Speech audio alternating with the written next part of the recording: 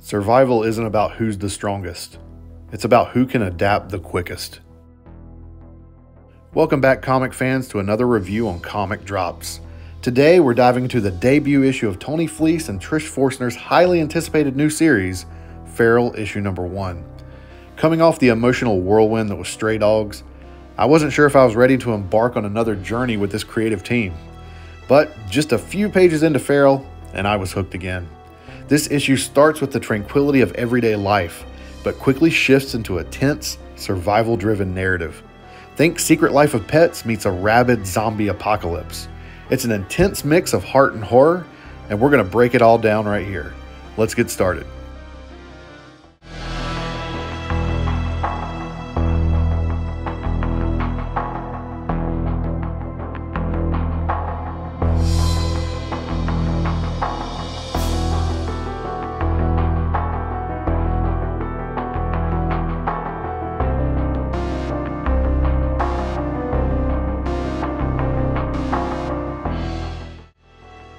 After experiencing the emotional roller coaster that was Stray Dogs, I wasn't sure how to feel about Tony Fleece's new series.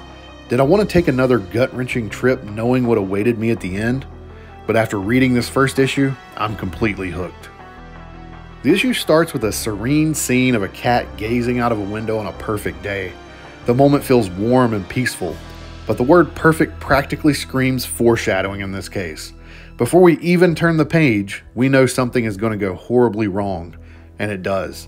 The peaceful setting is shattered when we find our cats locked away in an animal control van, and just like that, Fleece is pulling at our heartstrings again. We're quickly introduced to our main characters, Elsie and another unnamed cat, who are searching for a third cat named Lord. As the animal control van rounds a turn, a fox appears on the road. The van swerves, crashes off of a cliff, and flips the story into survival mode. The animals manage to escape the wreckage, but now they're lost in the wilderness, far from home. From here, the narrative ramps up fast. The indoor cats are completely unprepared for the dangers lurking in the forest. Rabid animals are everywhere, a theme cemented when a ghostly cat appears to guide Elsie, and moments later, she's confronted and attacked by a rabid raccoon. The raccoon is relentless, but Patch leaps into action, tackling it into the water. What follows is a brutal fight for survival. And just when you think things couldn't get worse, rabid foxes tear into the raccoon and kill it, and then set their sights on our main characters. And then the stakes skyrocket as the foxes give chase, but our characters find temporary safety in a burrow. In a cruel twist of fate, the body of one of the animal control officers falls from a tree and scares off the foxes. And the issue ends with a cliffhanger. Patch is licking a wound, likely infected, and we're left to wonder what horrors lie ahead. For Feral issue number 1, Tony Fleece wastes no time setting the stage for what feels like a twisted, animal-led version of a zombie apocalypse. The narrative is compelling, the stakes are high, and the characterization is endearing. Each of the cats has a distinct personality. Elsie, the optimistic leader, Lord, the daring youngster, and Patch, the protective older brother, their dynamic will surely drive this story forward. And if Stray Dogs is any indication, we're in for a wild ride. Now let's talk about the visuals. Feral's aesthetic masterfully combines nostalgia with horror, thanks to the impeccable work of Trish Forstner on pencils and Brad Simpson on colors.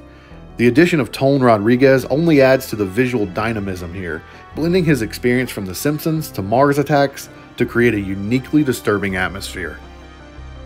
One of the most remarkable aspects of Forstner's art is how she frames the action. The rabid raccoon and fox attacks are brilliant examples of this. Forstner switches between wide, establishing shots to show the danger closing in, and then zooms in to emphasize the raw, violent chaos of the moment. During the raccoon fight, we get tight, claustrophobic close-ups that intensify Patch's desperate struggle in the water, while the fox attack is framed from the cat's terrified perspective, showing how overwhelming and inescapable the danger feels. It's a fantastic blend of action, emotion, and tension, making each scene feel alive despite being composed of still images. Beyond the kinetic action, the expressiveness of the characters is what makes this comic stand out. Each animal's design reflects their personality perfectly, From Lord's fur mohawk hinting at his daredevil attitude, to Elsie's more subdued look reflecting her cautious nature.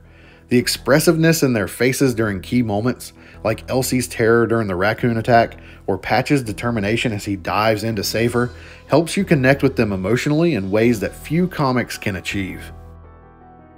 And as for Brad Simpson's colors, they are nothing short of masterful. His dynamic use of colors not only complements the pencil work, but elevates the entire story.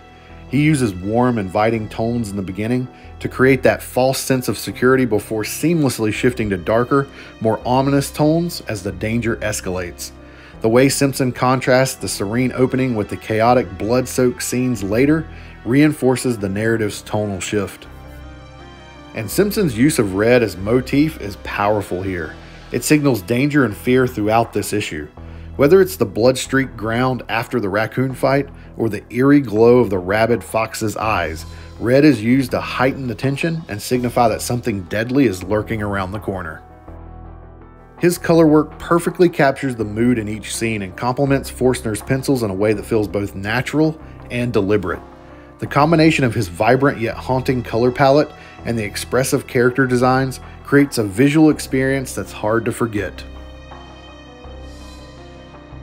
So Feral issue number 1 is a phenomenal start to what promises to be a high-stakes, action-packed series.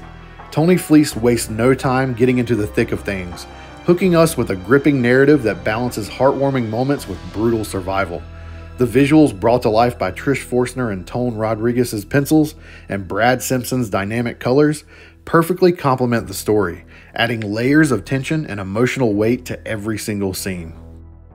The mix of nostalgic 1980s and 90s animation vibes with mature, dark subject matter continues to be a winning formula for this creative team.